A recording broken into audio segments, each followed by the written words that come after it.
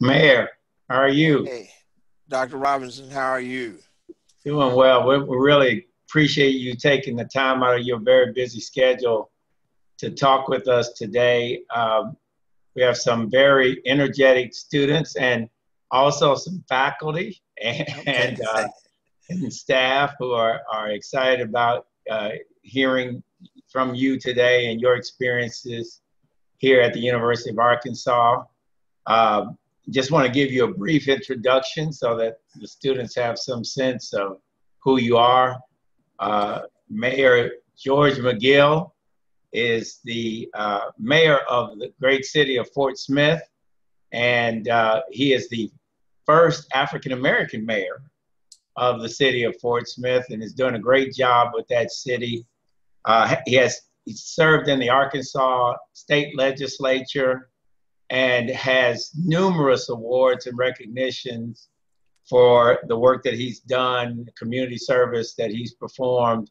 And so we're just thrilled, Mayor, to hear about your experiences when you were here at the University of Arkansas and any thoughts that you have on uh, contemporary protests and we want to leave if you would allow some time for the students to raise questions because I'm sure they'll have questions for you. So without any Okay. further ado, Mayor, the floor is yours. Thank you very much. Let me first say congratulations to you, Dr. Robinson, for I think I got the word correctly that you're going to be the provost Yes, sir. for Yes, academic sir. affairs and student affairs. And I congratulate you and very, very proud of you. We've known each other for a long time. We have. Yes, And, sir. and the other thing, thank you for allowing me some space in your book with you and Dr. Williams. Yes. Uh, Yes, that my family loves to hear those stories. sir. Okay. But welcome to all of you, and it's an honor for me to be with you. Um, and so they've sent me a list of questions that you may want to ask, but let me first say that when I first went to the University of Arkansas, the experience sent all of us reeling. We didn't know what to expect.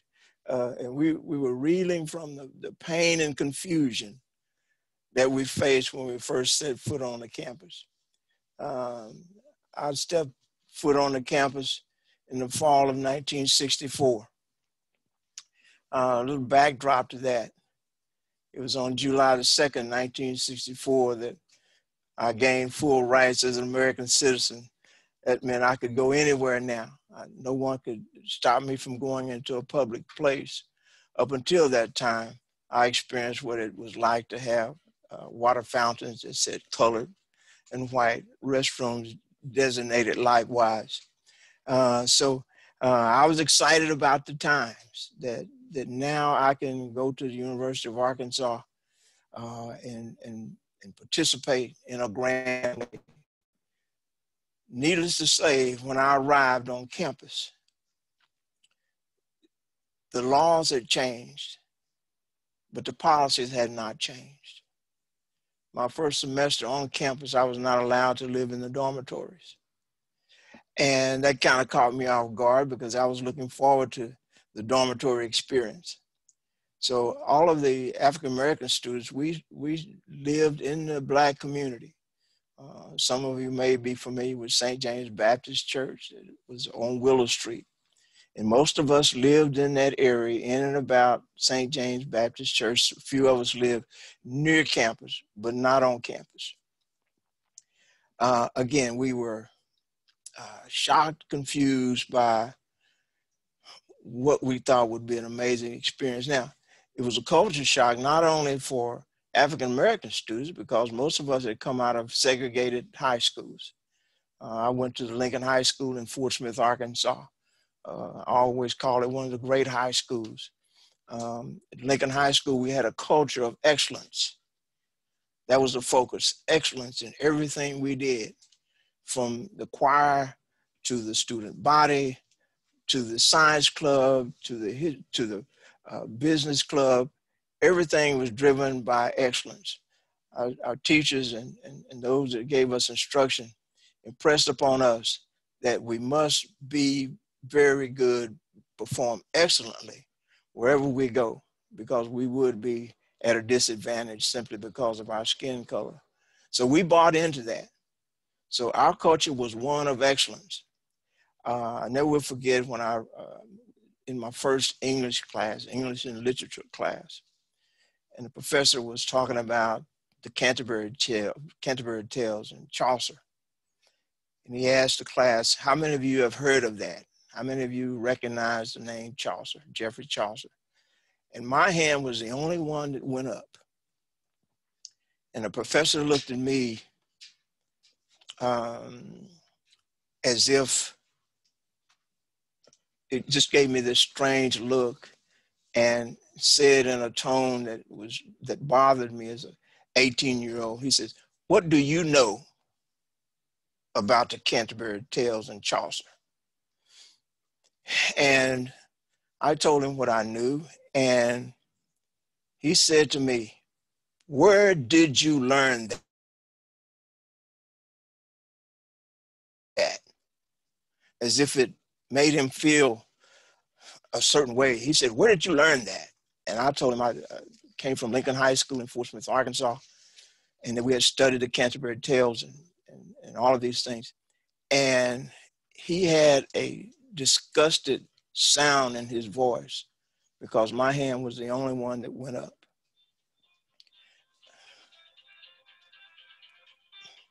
Excuse me.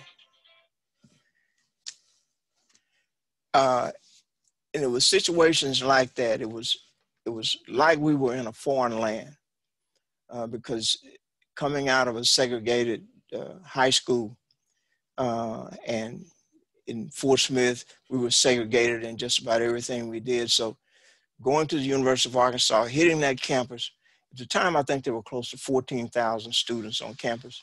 And if I recall, there was a close-knit group of us that counted for about 18 to 20 people at the most.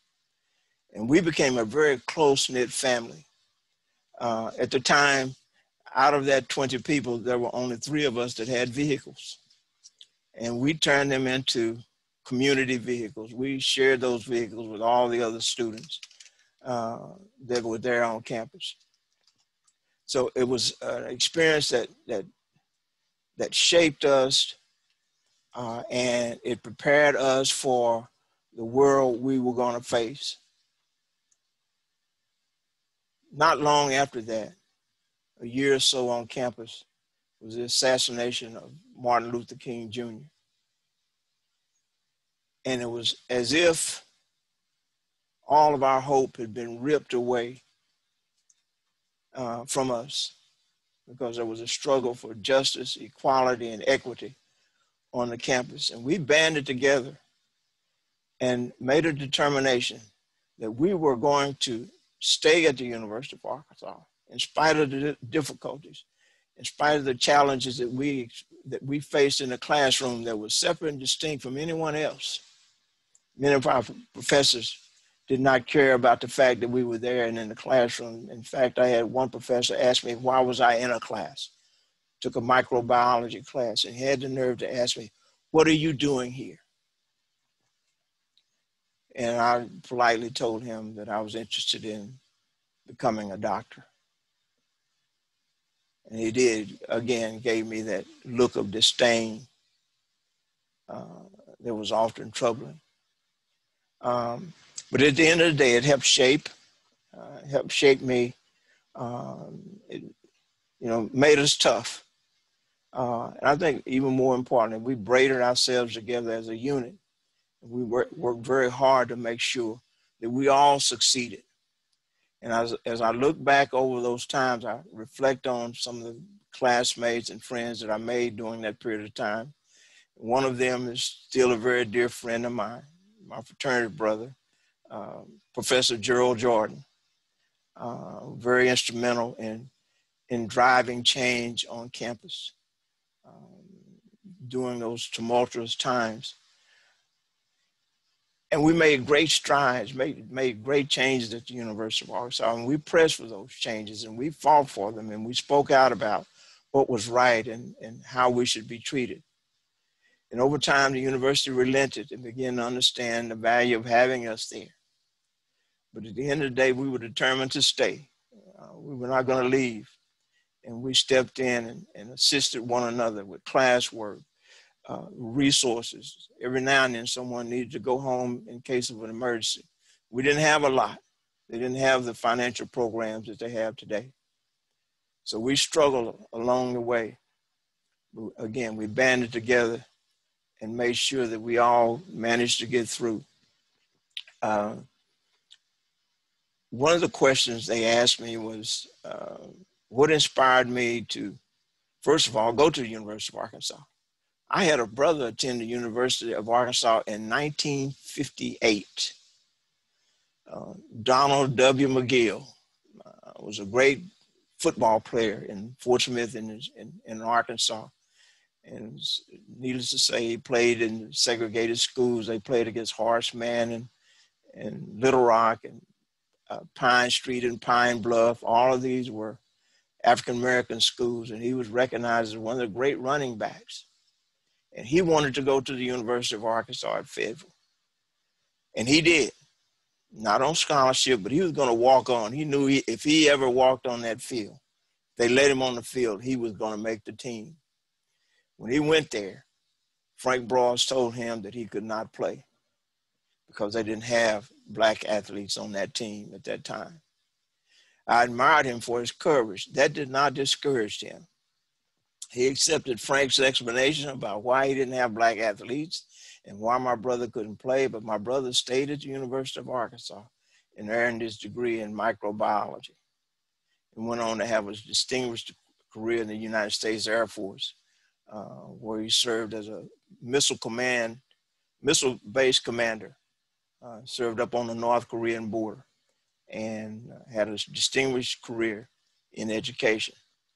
So that was the reason I wanted to go. I wanted to follow in my brother's footsteps, but he never told me of the hardships that he faced. He never told me about the racism and the harsh words that he experienced almost daily. He never shared that with me. And he always told me that if you want to go to the University of Arkansas, you will get a great education. And needless to say, when I arrived there, then I experienced some things that I never thought I'd experience. It was not unusual to hear the N word as we walked across campus going to and from class. It's quite common. As a matter of fact, it's quite common. But I did go to the University of Arkansas, and I stayed. Coming full circle, I went back and earned a master's degree. At the time, little did I know that I was the first African-American to enter the master's program to even think about an MBA. Later on, I discovered that. Some people at the university was doing some research and told me that I was the first African-American to earn an MBA at the University of Arkansas. But the experiences there shaped and molded me to prepare for life after the University of Arkansas. And at this time, I would like for you all, if you have questions, ask them and we'll go from there.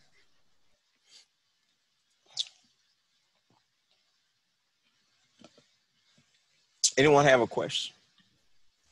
One thing that I was thinking about listening is why do you think that your brother kept that from you? And do you think that like keeping that information about the hardships that you were bound to face, do you think that benefited you, or was that like neutral, or was that like ultimately like a negative that you weren't able to prepare beforehand? There was a culture coming up when I was a youngster. My parents faced hardships. They faced discrimination. They faced all of these things, and they were relegated to the lowest paying jobs, relegated to the hardest of labor to try to make it for a family. Not that they didn't have the skills or the will to do things. That's just the way society was. They were relegated to the lowest of the low jobs. And the treatment they received on jobs, they never talked about those things with us as children. they focused on everything positive. They focused on encouraging us that we could be what we wanted to be if we got an education. So they didn't spend a lot of energy talking about the hard day in and day out as they went to and from work. So that was a culture. And I'm going to say my brother had that culture. He never talked to me much about the hardships that he faced and the treatment he received at the University of Arkansas. So never knew until I hit campus, and that's when it hit me.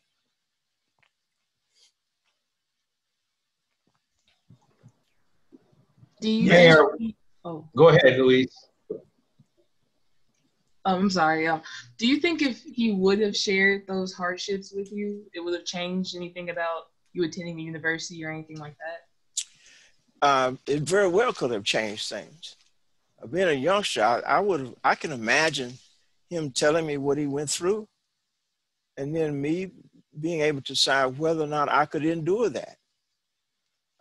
Later on, we talked about it. We shared stories of what I experienced and what he experienced. And certainly he experienced much harsher treatment than I did.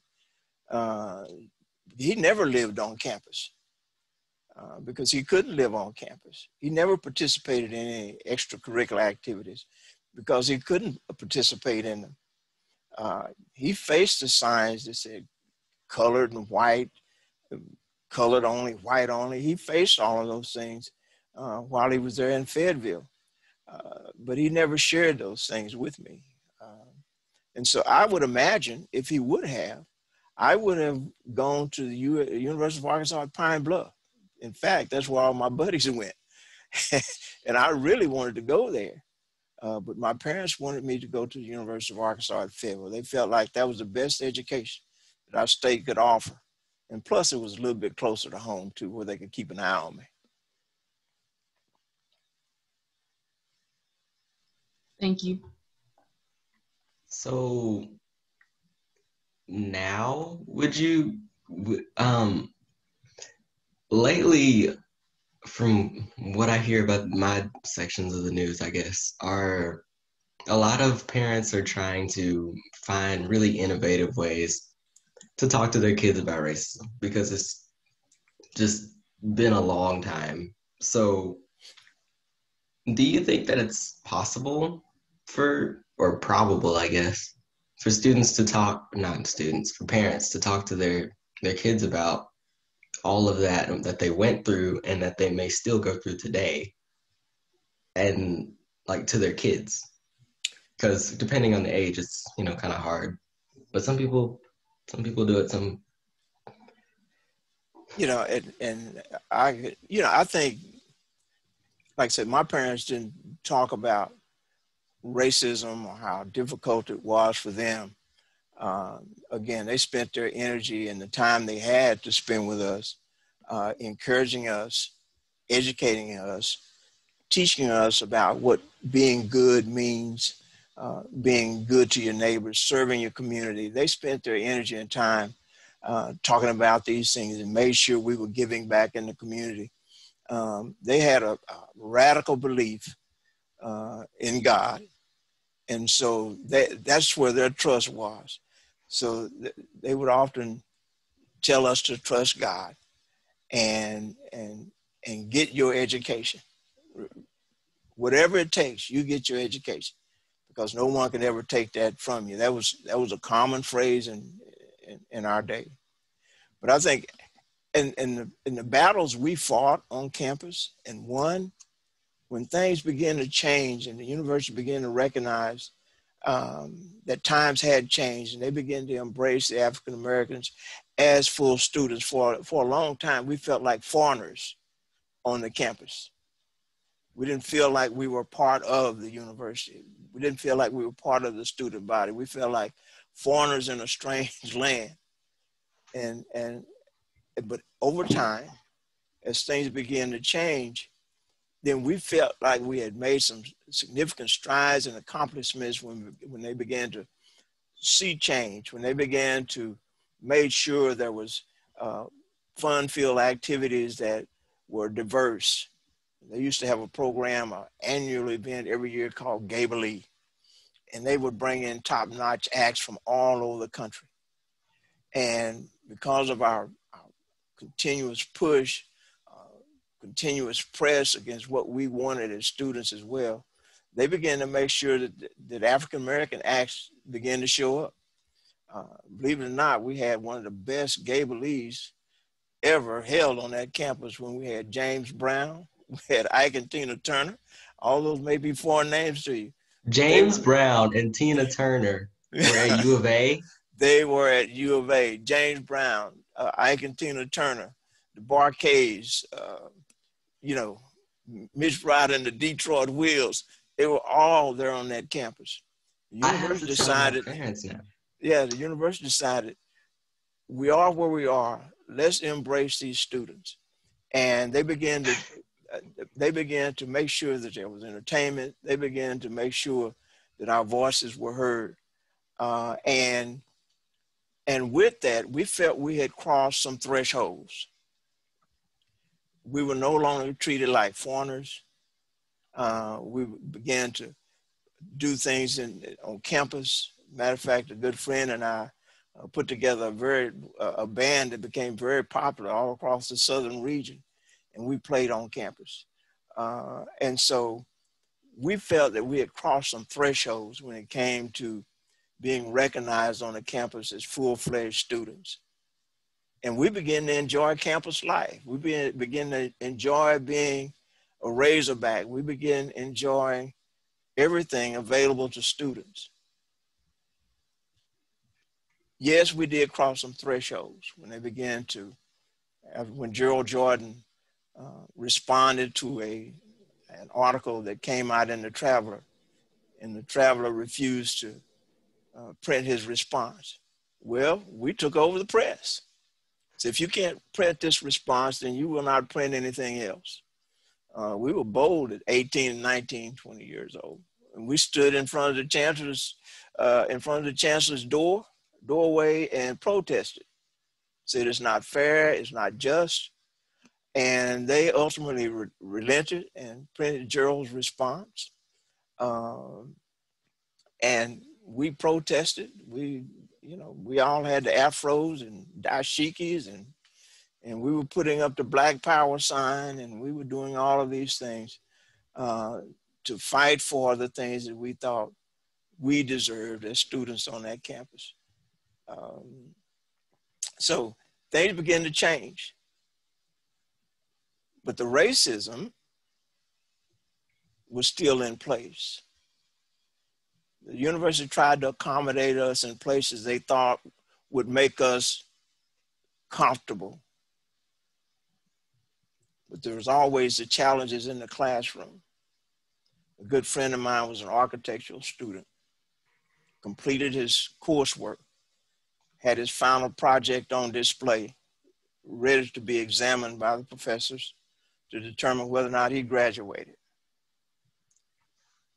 Today, he was to go in and talk about his project. When he arrived in the School of Architecture, his project was completely destroyed. Completely destroyed. He had to spend an extra year at the University of Arkansas to earn his architectural degree. Those kind of things happened. They happened.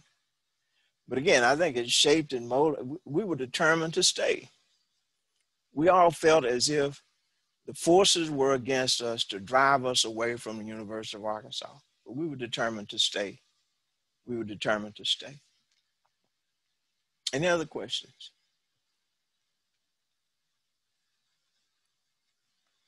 I guess one of the questions that they had, it says, what inspired you to go from education to politics and insurance? Well, my desire was to be an elementary school teacher, because I loved my elementary school teacher. Prettiest lady I'd ever laid eyes on, and I wanted to be a school teacher because of her.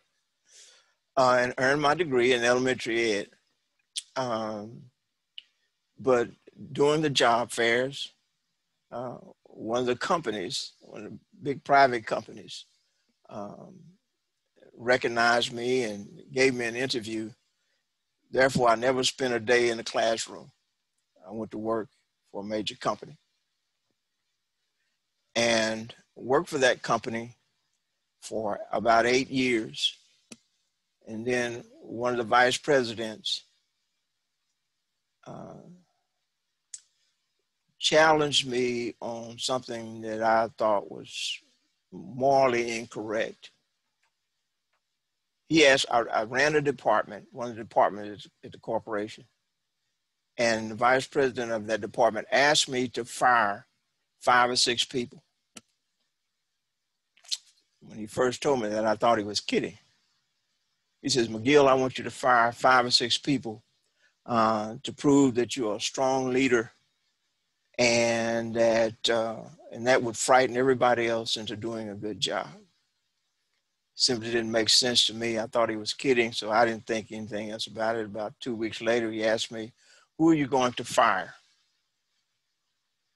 I said, are you serious? He says, yes. I said, I need all the people that work in my department. He said, well, I know you can replace them in a few weeks. Arkansas is a right to work state, and you don't have to have a reason to dismiss someone. But I want them to fear you. He says, your leadership style is different from mine. Of course, during that time, I just got my MBA, and I was ready to do all these great things. And he called me in finally and said, who are you going to fire? I said, I don't think I can fire anybody. I need those people. He says, well, you're being insubordinate. That means I can fire you. And I decided that I was not going to displace 5 or 6 families so he could prove whatever, that I was a tough manager or whatever. And I decided I would take a walk, and I felt like I could make it, but I was not about to put 5 or 6 families out of work for such a frivolous reason. So I turned my keys in and went away. And after taking it easy for about a month, decided to explore other opportunities. And I ended up starting my own business in the financial services and insurance business, and built it up. And along the way, politics creeps in. A good friend of mine also went to the University of Arkansas and attended law school there. Carol Willis became a legend in Arkansas politics. He called me up one day and said, McGill, I'm going to say it like he would say it. He said, McGill, I've got this boy that's interested in getting politics, and he's going to run for office. I said, well, who is that? He said, his name is Bill Clinton. And he was my professor at the law school. He's thinking about getting into politics. Will you help me run his campaign? I said, I'm trying to run a business. I don't have time to get in politics. He says, come on, help me now. He's trusted me to help him build a team. And after a lot of arm twisting, he said, at least come meet the guy anyway.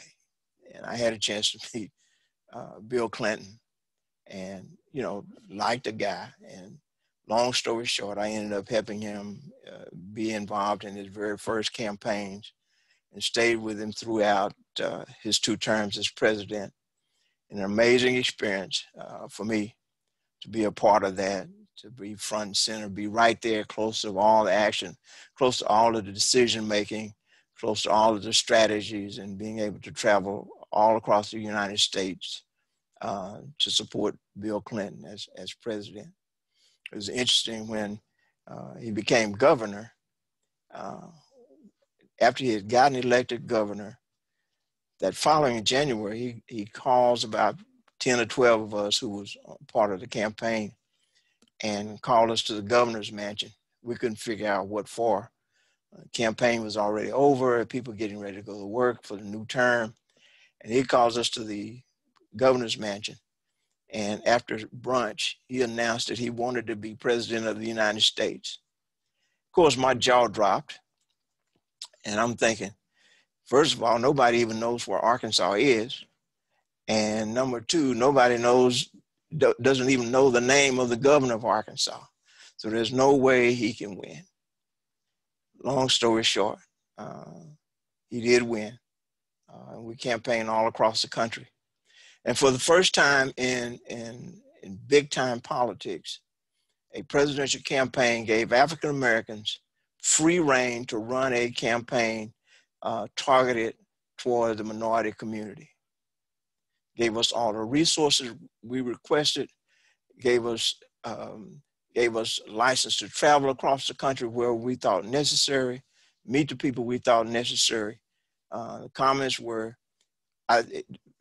Bill said, I think I can win 48% of the white vote. But if you guys go out and turn out a record number of African Americans in this campaign, I can become the president of the United States. And they gave us the freedom to put our own ideas to work. They gave us the freedom to develop our own strategies that we took across the country to work in the African American communities.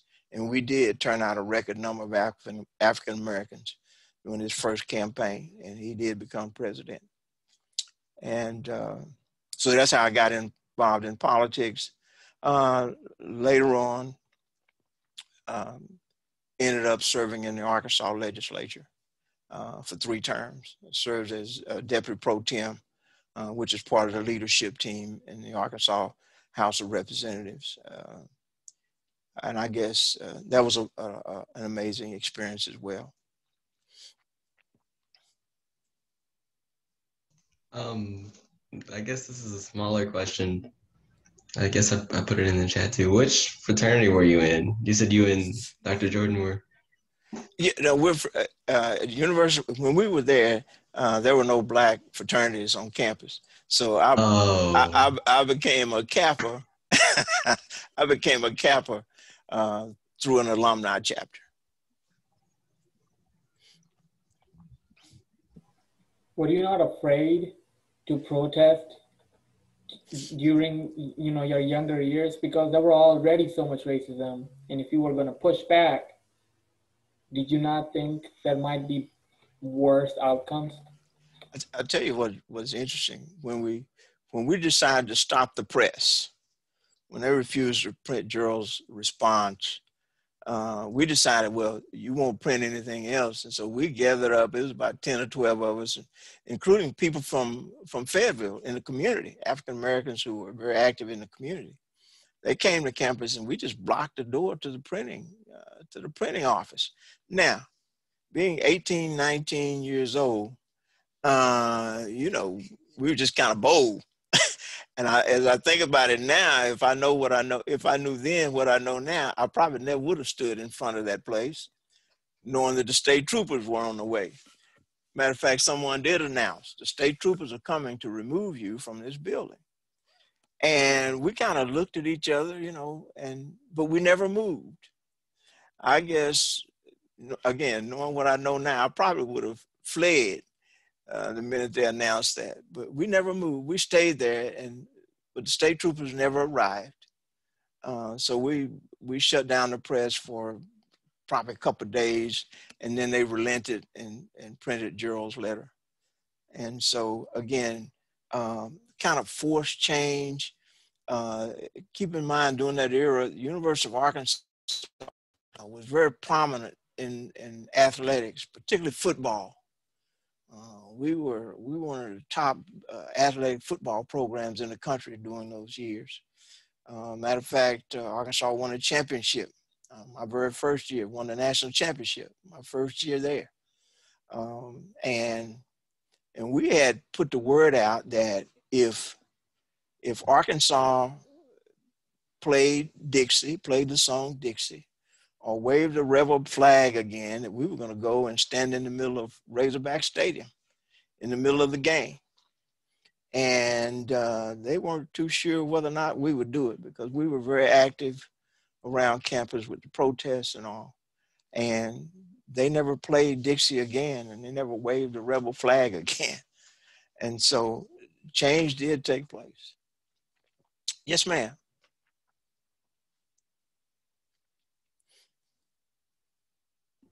You're muted. Hi. Oh. I fixed it. Okay.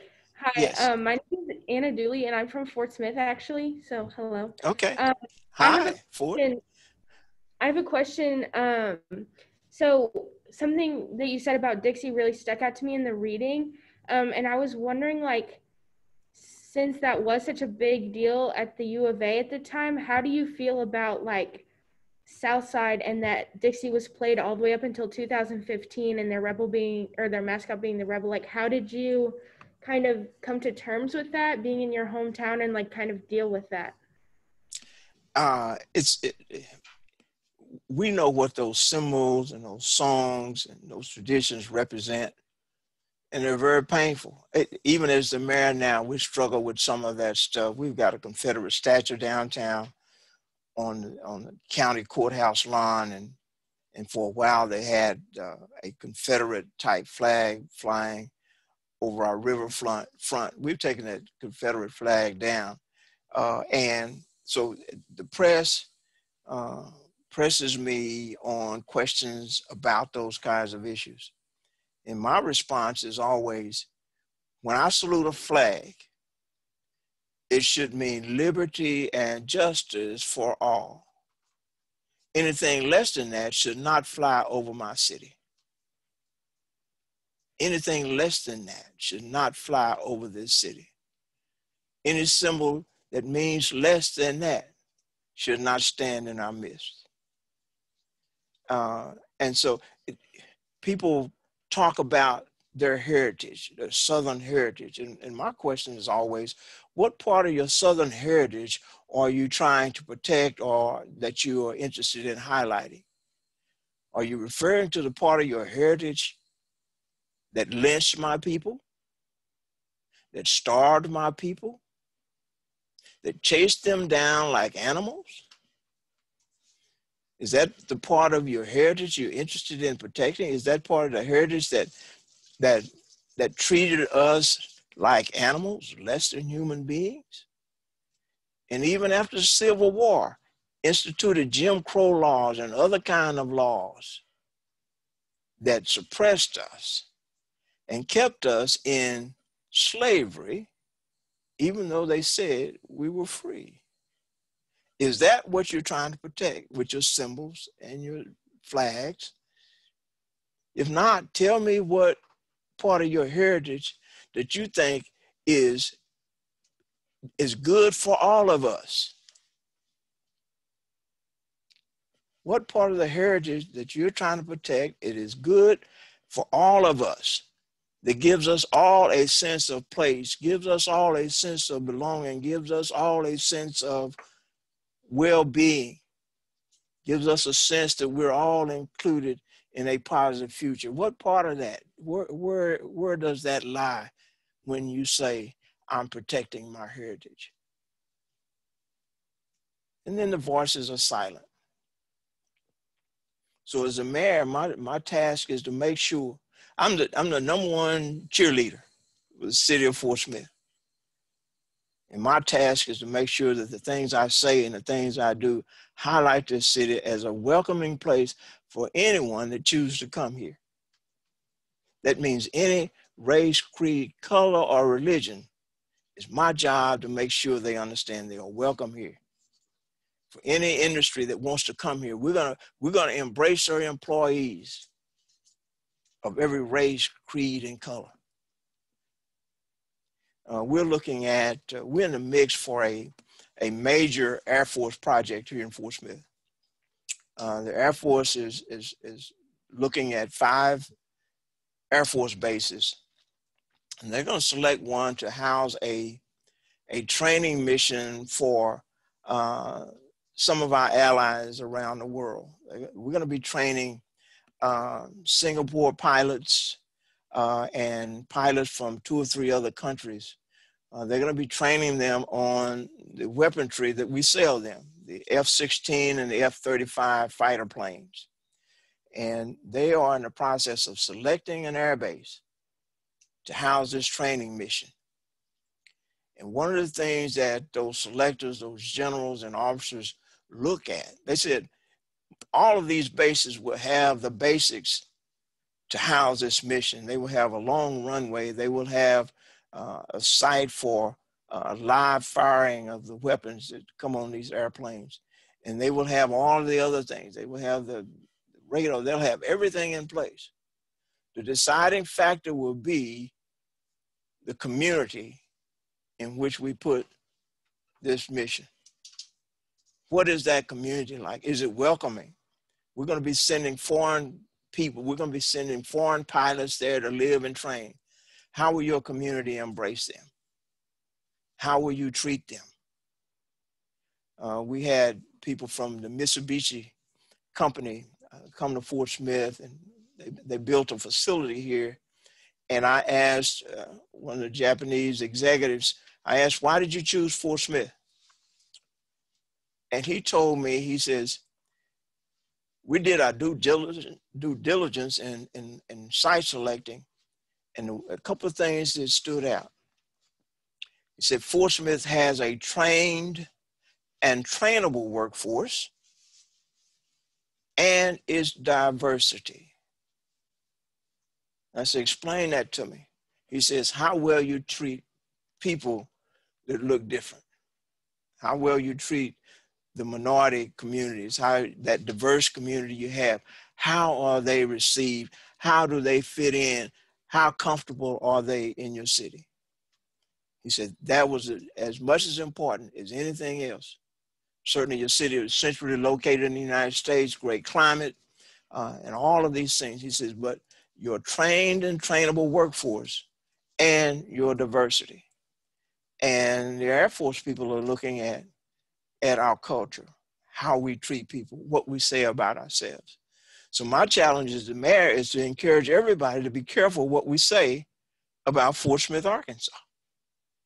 I mean, you can get angry because the grass is a little high in the park, but don't blow it up on Facebook so it's all over the world.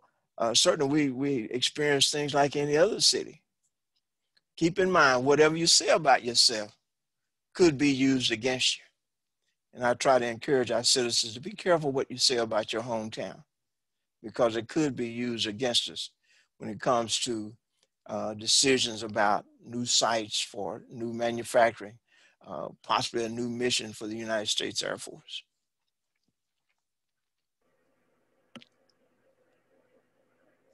Any other questions? Yes, ma'am. So it's kind of related to that topic. I'm from Greenwood. You're my neighbor. Yeah.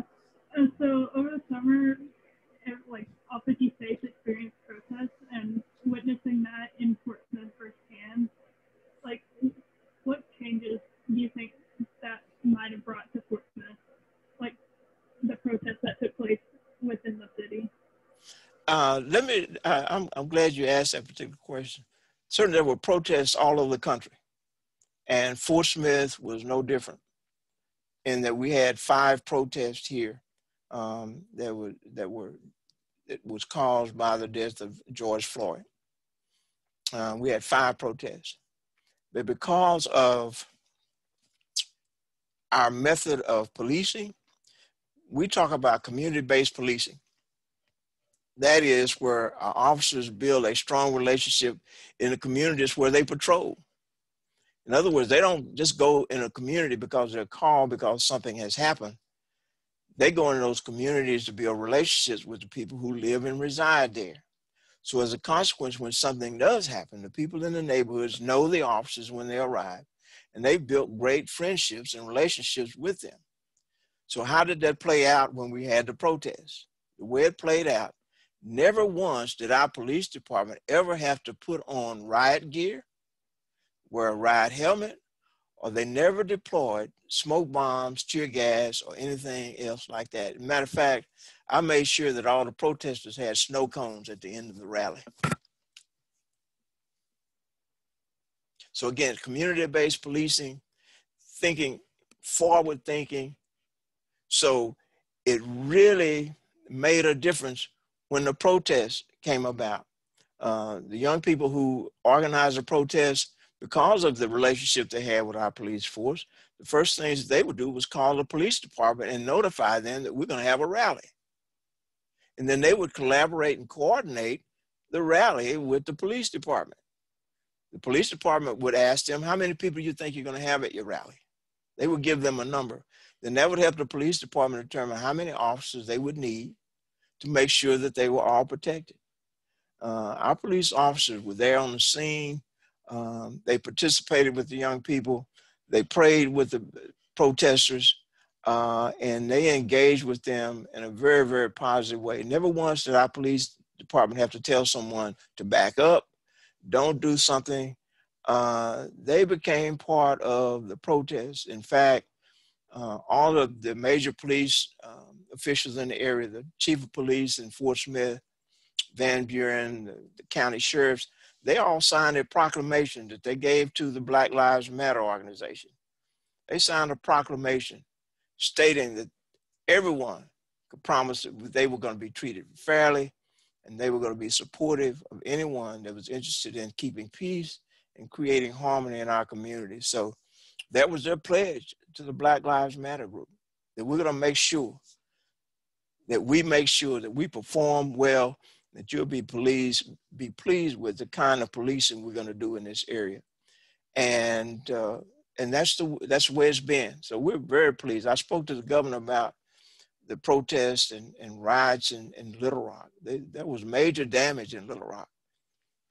We experienced none of that here in Fort Smith, Arkansas. So I'm very proud of our young people who organized the protests, very proud of our police departments for how they joined in and supported those that were protesting.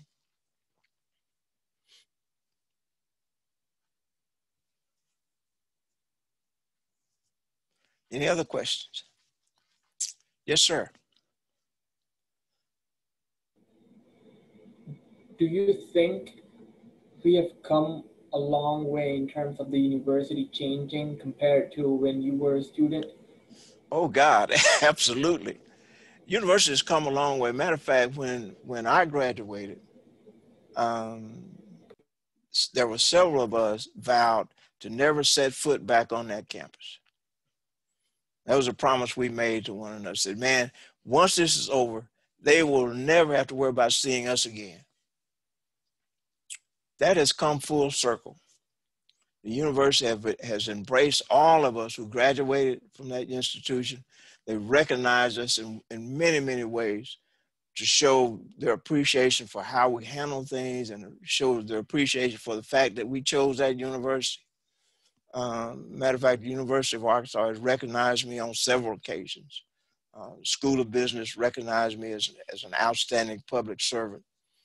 They invited me back to speak to the honors class of the School of Business graduation, and invited back by some of the chancellors that have been there before. So they have embraced all of us. And so a good friend of mine, we got together and created a scholarship. Never did think I'd create a scholarship for the University of Arkansas, but partnered with a major corporation. A friend of mine was CEO at the time. And over a 5-year period, he made sure I had close to $1 million to give out scholarships to young people of diverse backgrounds to attend the University of Arkansas.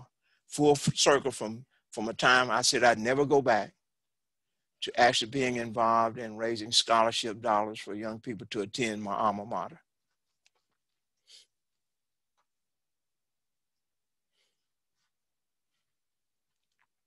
Any other questions?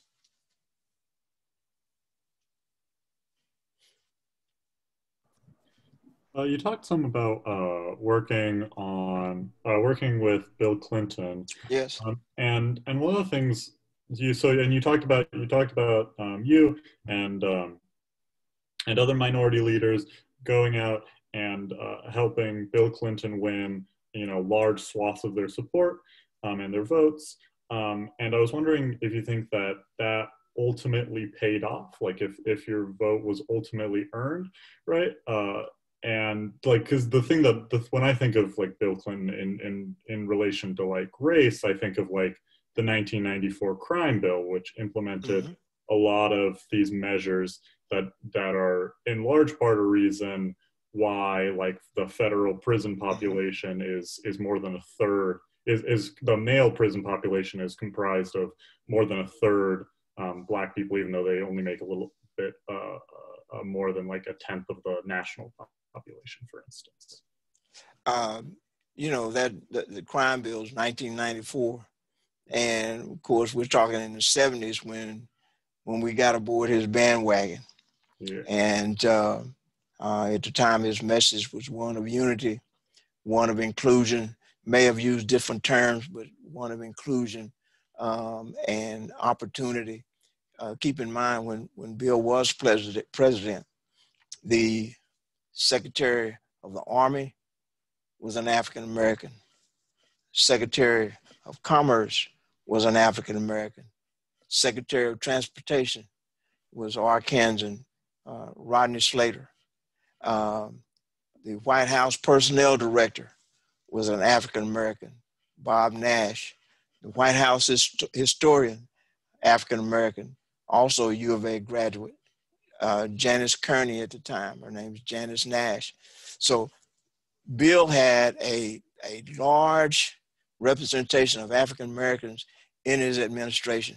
And so he made the promises that he would be inclusive in his administration, and he made sure that that happened.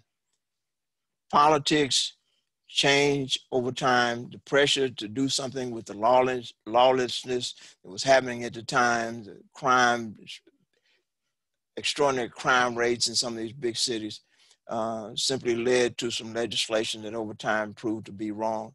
And he has many times since stated how much he regretted that.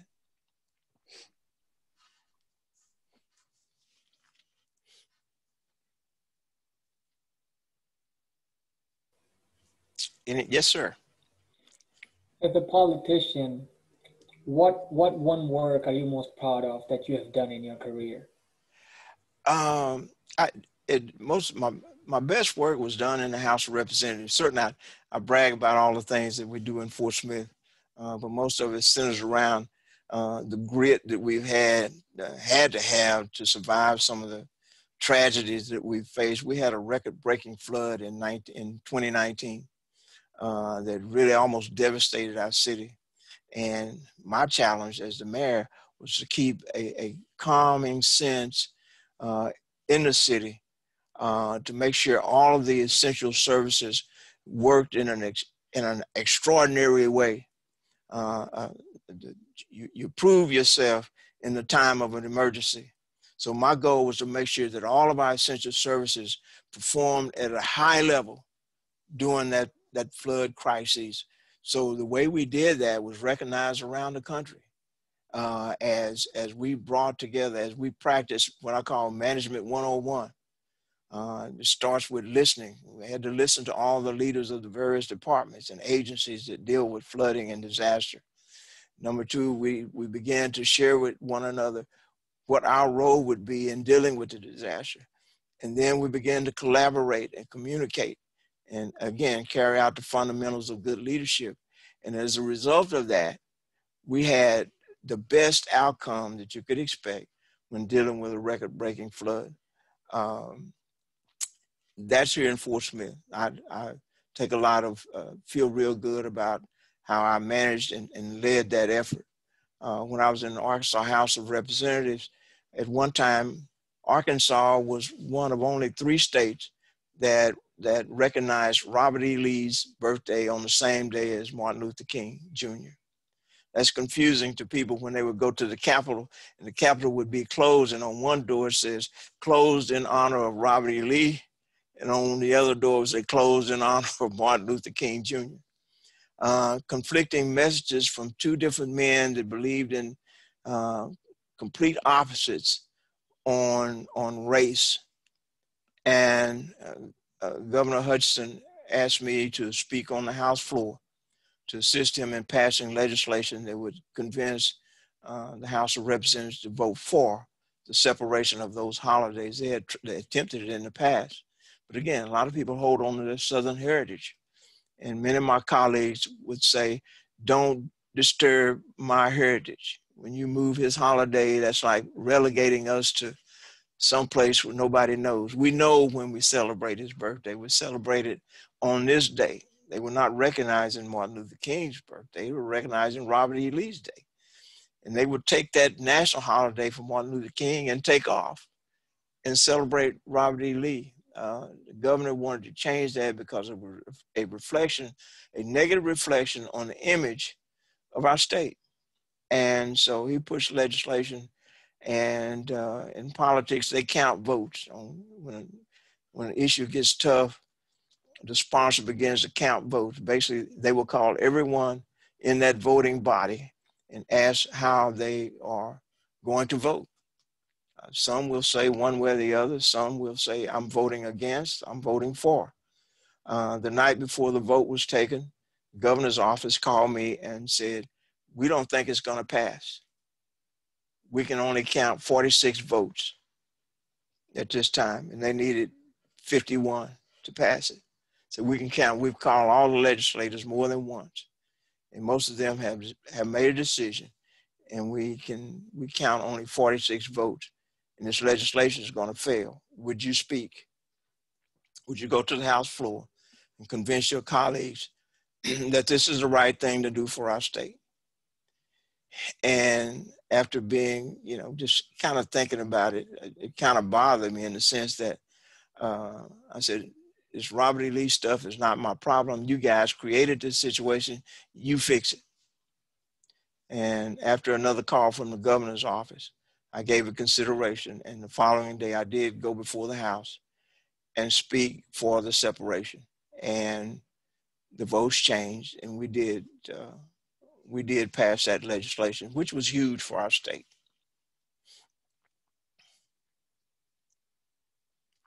Any other questions?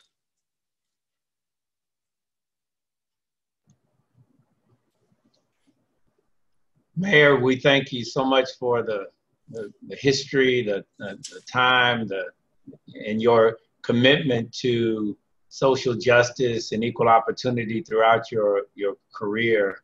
And it's been a great learning opportunity for me, and I'm sure I speak for the other students. So thank you for all that you've done and all that you continue to do.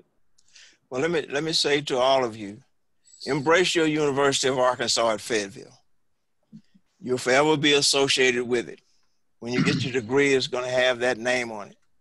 Embrace that and be proud of it. You've got a great institution there. It's evidenced by them appointing Dr. Robinson to his new post. And don't be ashamed to tell people you went to the University of Arkansas. Now, we can talk about the football team at another time. But for the University of Arkansas itself and what it now stands for, you should be proud. And I've come full circle. At one time I said I'd never go back, but now I enjoy going back every opportunity I get. And I'm very proud to say I'm an alumni of the University of Arkansas at Fayetteville. Thank all of you for giving me an opportunity to visit with you. If you're ever in Fort Smith, call the mayor's office. I'll give you the Grand Poobah tour. Thank you, Mr. Mayor. We appreciate you. Thank you, Honorable Mayor. Okay, thank